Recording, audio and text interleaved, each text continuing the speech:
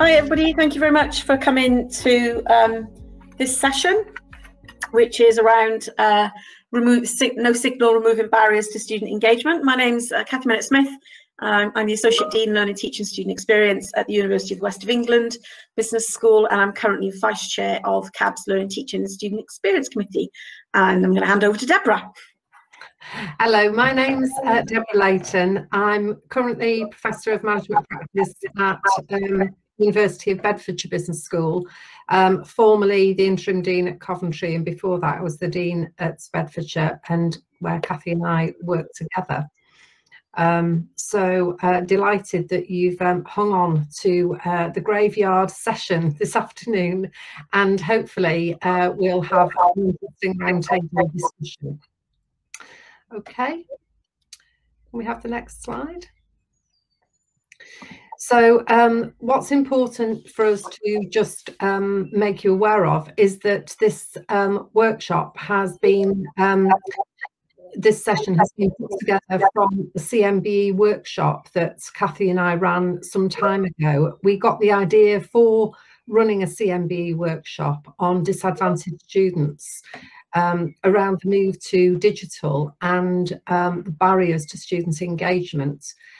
We held the workshop and so many interesting themes emerged that we then put a proposal to present a roundtable session at this conference so that we could disseminate some of the themes that had come up through the workshop, and also hopefully collect some more ideas today.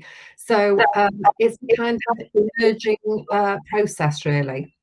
So if we go on to the next slide, the idea is that, is it the slides? Yeah, the slides have stuck. Keep talking.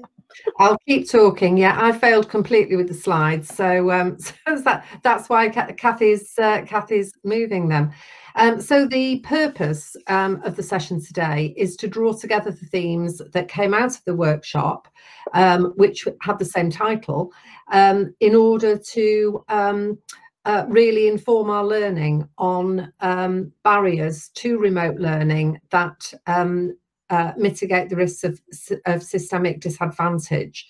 So we are looking to explore potential behaviours, emotional and cognitive barriers to engagement, and we are hoping to be able to share with you some of the strategies that the workshop came up with for overcoming these barriers, and to seek out the hidden student voices that may be an indicator of student disadvantage. So we're hoping that you'll gain an insight into the findings from the workshop, and that you'll have the opportunity to share these as well as your own perspectives and experience. So the way we'd like to run the session is, if we move on to the next slide, which is the agenda, is we're just going to give you an overview of the themes that came out of the workshop. We're going to look at how we're going to look at in terms of two questions. First of all, how we can identify and remove barriers, and secondly, how we can re-engage with and support students impacted by the barriers. And then we're going to have a plenary session and look at some next steps, and these slides are available for you to download at the end of the session if you want them. The way we'd like to operate it to make sure that we get to hear from you is that we ask you to post your comments in the chat rather than requesting to speak, and we'll address the comments through the chat. We think that that way it avoids one person dominating the conversation or one theme dominating the conversation. But if we do miss any of your comments in the chat, if you could just flag them again. So some of the themes that we explored at the workshop: first of all, what exactly do we mean by student engagement? This has come up in several sessions during the conference in the last 2 days. Are we talking about activities that are linked with the achievement of intended learning outcomes? Or are we focusing actually, when we talk about student engagement, on performative measures such as student attendance, participation, behaviour, the way they behave, and their emotional expectations? And we explored various interpretations of student engagement across the institutions that were represented at the workshop. What are the key challenges to student engagement? So we looked at technologies. Again, these things have emerged during the conference, but technological challenges, access to computers and reliable Wi-Fi, and crucially IT support as well and advice. Environmental and locational issues around students who are at remote campuses and so on, and behaviours. We looked at the cameras on, cameras off, the house embarrassment arguments, and lots of other behavioural issues around student engagement.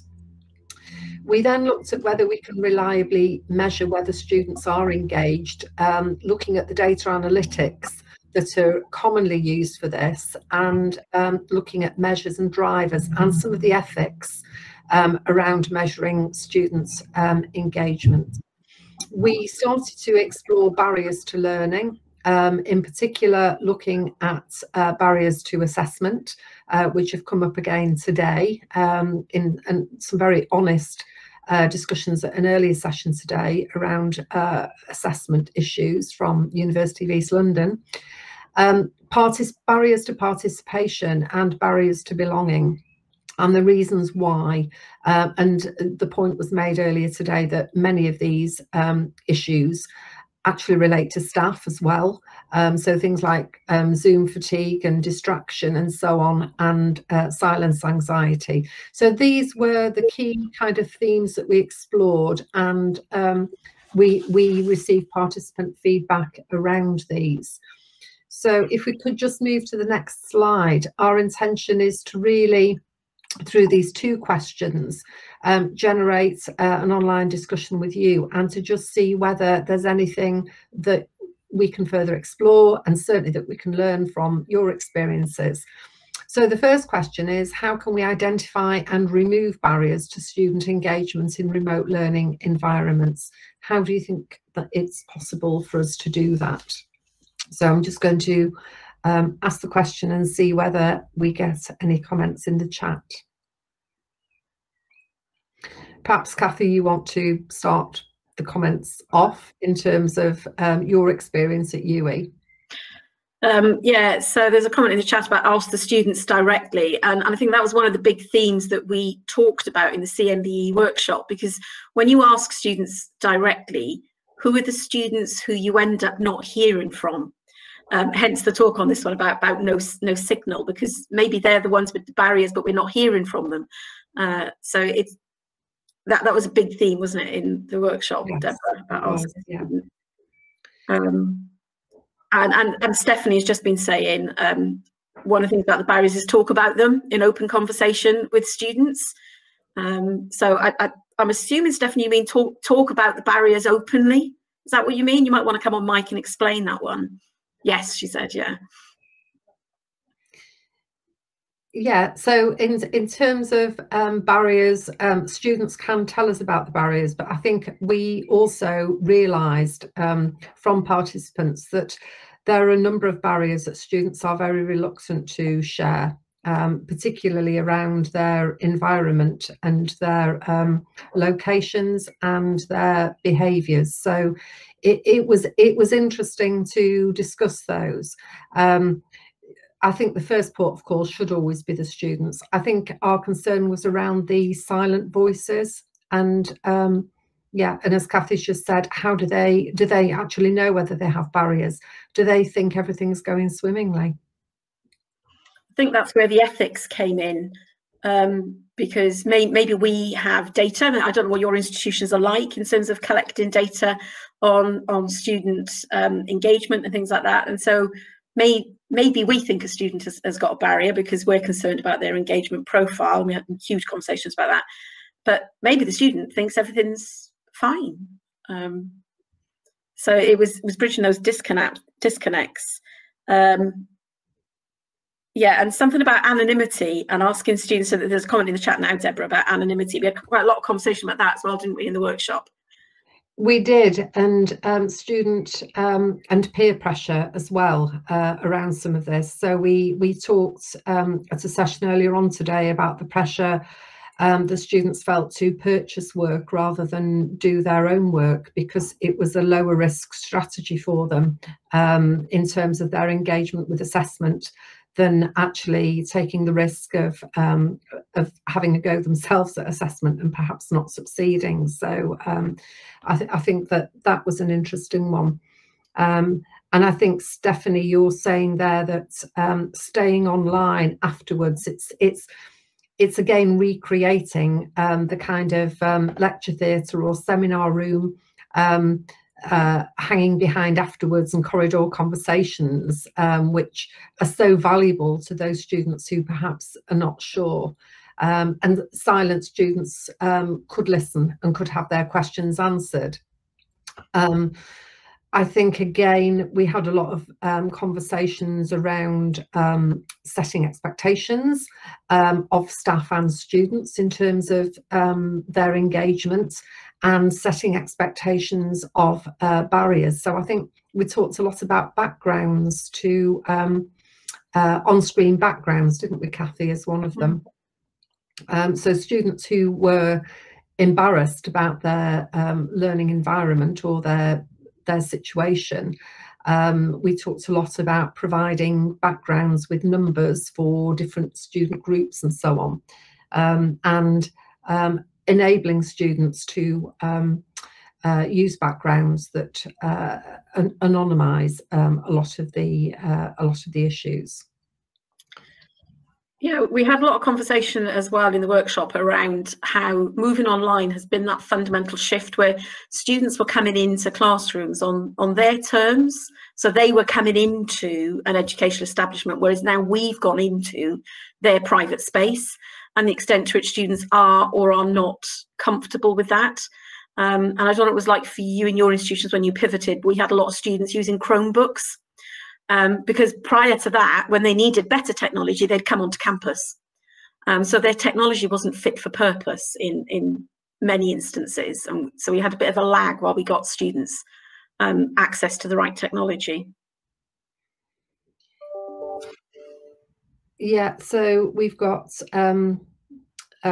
silent students again. There, a comment from Gregorius around feeling the motivation to tell us about their challenges, and joining offline. I think that's a really good idea, to give students the choice.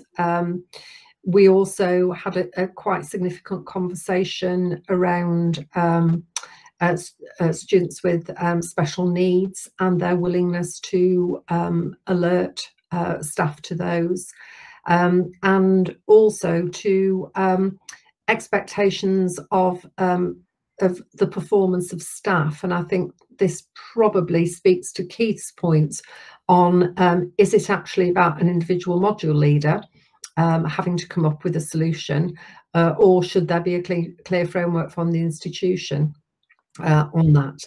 And certainly it became clear during the workshop that some institutions were being very prescriptive about their expectations of staff and students, and others were really providing very little guidance. And there was often huge difference in expectations of student engagement, even within course teams, which is difficult.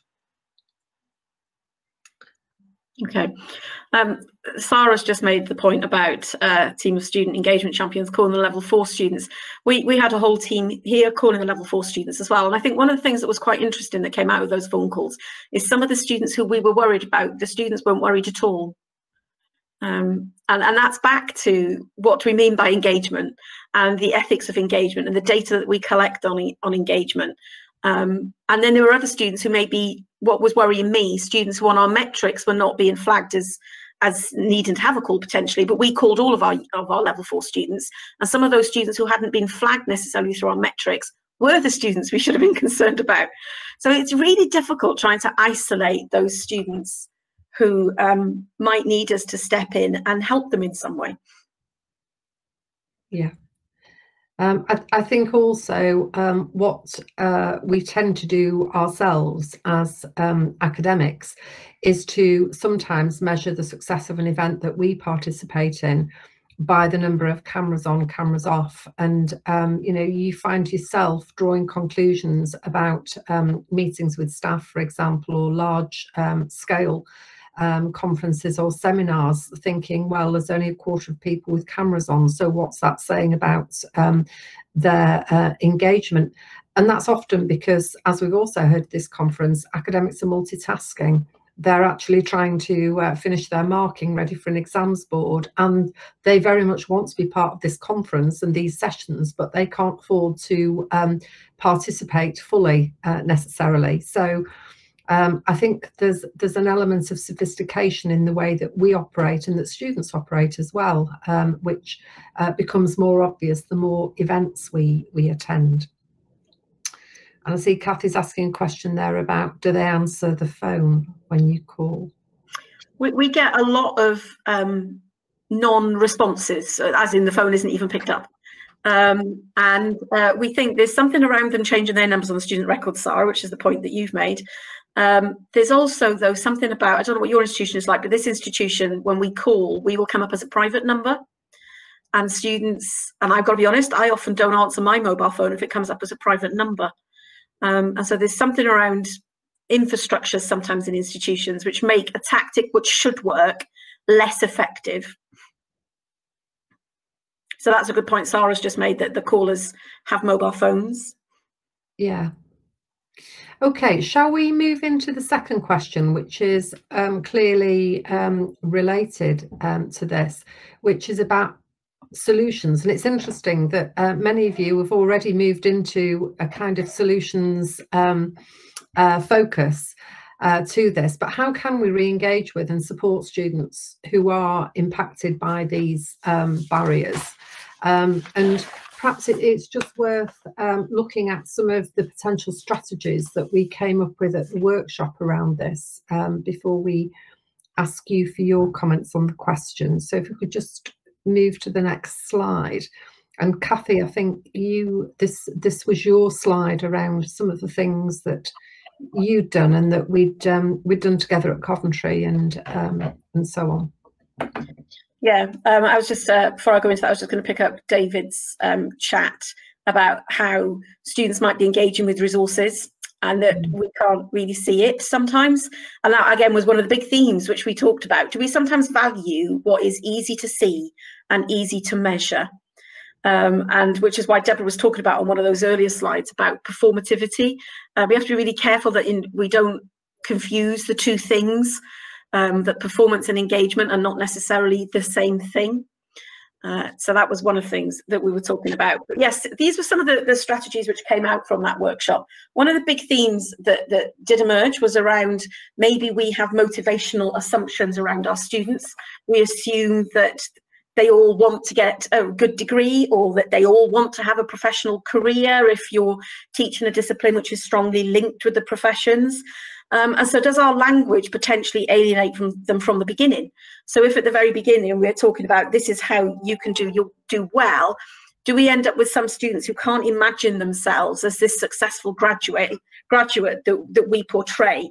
And I think one of the themes that came out of that was, to what extent do we really know our students, what they hope to achieve? And we need to start with where they are, rather than maybe thinking about where we think they might want to be at the end, because maybe they don't share that vision. One of the things around, do you know if you've listened or heard all students? Probably consciously asking yourself, who have I missed? And sometimes that's where data analytics can really help, because if you've got the mapping from your data analytics of the kinds of students who are in the classroom who are engaging through your virtual learning environment, it means you can also start to build a picture of those who are not. And it's not about saying that the students who are not engaged are somehow deficit, but it is about seeing whether or not you can see patterns within the data that you've got, because then they will be the students who potentially you're not reaching if all of your mechanisms are through the learning experience, or through phone calls or something like that. So something around using your data to ask yourself the really hard questions about what does this tell me about how my standard communications are maybe missing out particular cohorts of students.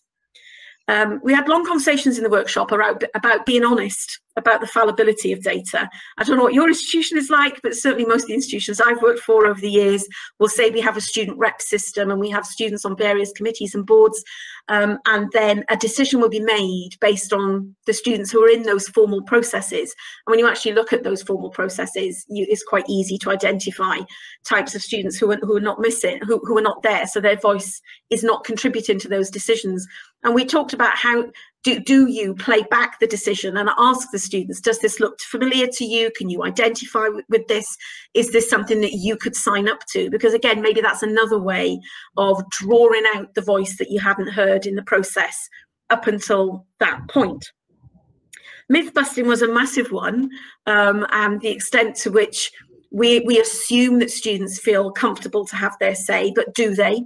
And creating different ways for students to have their say, such as things like quite a few people in that workshop were talking around different types of speak up campaigns and the value of anonymity as opposed to being not anonymous, and what kind of voices that will bring into the debate.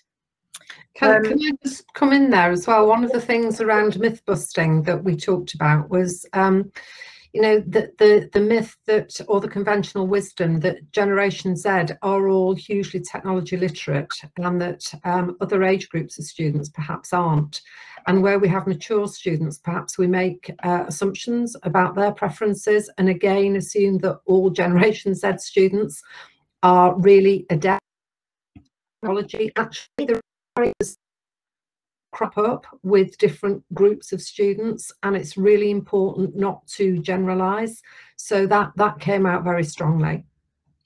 Yeah.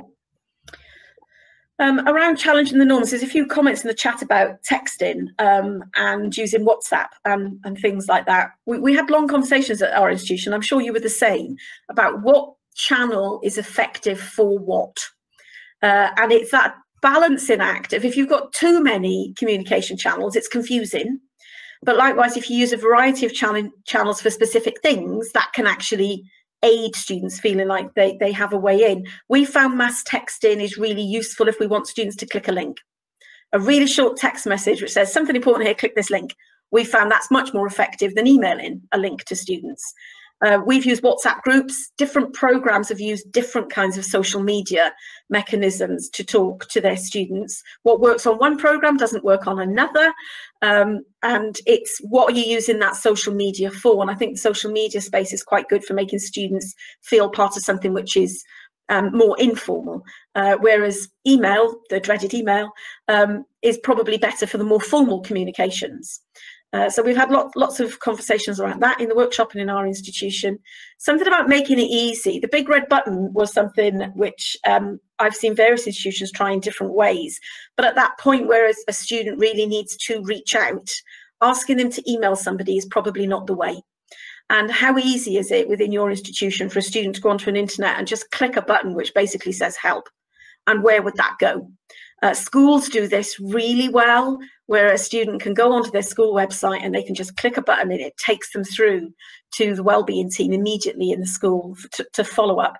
So there's something about how easy do we make it for students to get to the help? Are they expected to find out, know what help they need, and then go and find it and then access it? And so how easy can we make it? There was lots of conversations about chatbots and artificial intelligence. Can you map the student journey around, you know, what do they need to know and when? And I'm sure in your institutions you're doing quite a lot about that. And the last three were much more about those informal mechanisms for engaging students, which are so powerful. So the informal coffee session and the power of the group dynamic. So saying to students, oh, bring a friend. It's much easier for somebody who feels slightly disengaged. They get to a point where it's embarrassing to then come and talk to a tutor because they think that we're judging them for not having come and spoken to us earlier. So creating the informal spaces where they can bring a friend. And that came up in the panel conversation yesterday. And I know Surrey have got their marquee, which is quite an informal space where students can just go in without an agenda or without feeling as if they have to start a difficult conversation. There's another university I'm aware of. They do quite a lot around storytelling and getting the students to tell us their story and tapping into that creative side of somebody's mind, where maybe through a storytelling they would tell us something very different than if we were talking to them like we're talking now in a conversation. So certainly there was a big theme in the workshop that we did around don't ignore those informal mechanisms, which can be really powerful for unearthing a different voice and creating space for students who maybe have found it hard to engage in the more formal mechanisms to find a way to connect with us. Sarah, you were talking about your comment here in the chat about blocking out sessions. Yeah, that came up. I think one of the things most people have experienced in lockdown was this absolute overload of one-to-one conversations, and that was earlier in the chat as well, about recreating that outside the lecture room, having a conversation at the end of a lecture, because it was the same here. Our colleagues were drowning under the volume of one-to-one bookings and appointments, and we're certainly looking at some of the software which schools use for things like parents' evenings, where it's timed. That's one of the things about technology. You can bring somebody into a session, you know it's timed, and it means you get to the point very quickly. And if you need to follow up, then you can follow up later. I think there's also a point in the chat from about 10 minutes ago that David made around students might be engaging with resources that we don't even know about. And so this comes back to the analytics, really, either making sure that the analytics do include their accessing resources, because they may be doing that quite creatively and in a very relevant way. So they may be accessing, for example, that we're not aware of. You know, certainly if we shouldn't jump to conclusions about their engagement without knowing the full picture. So I think designing some measures which go beyond our very basic definition of what student engagement is clearly very important. Is it worth us just popping back to the question, Cathy, just to remind people that we're looking at how we re-engage students who have been impacted by the barriers.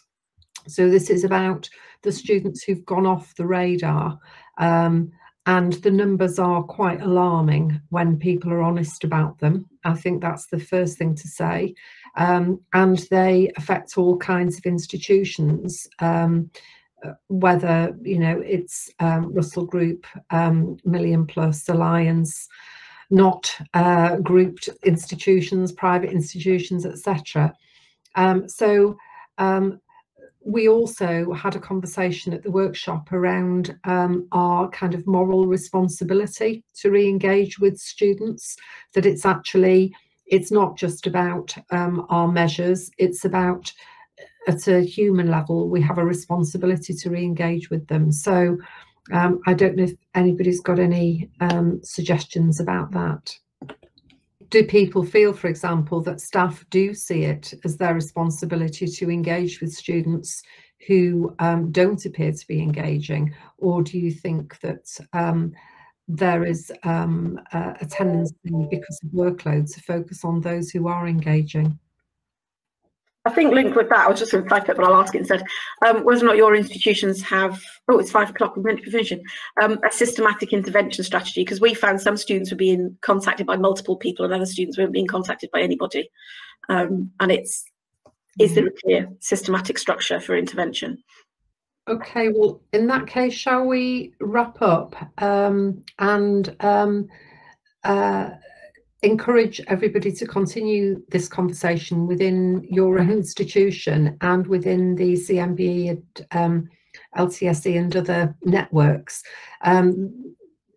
It's certainly an important topic. It certainly resonated with a lot of people when we ran the workshop and when we proposed this again for the conference. So I think it's an issue that's going to run and run. But thank you everybody for your time and for your engagement and participation this afternoon. We really do appreciate it. I don't know if you want to make some closing comments, Cathy. No, just reiterate what you've said. Thank you very much. Thank you for all your comments in the chat. They were making me think. So Yeah, me too. Okay, thank you very much.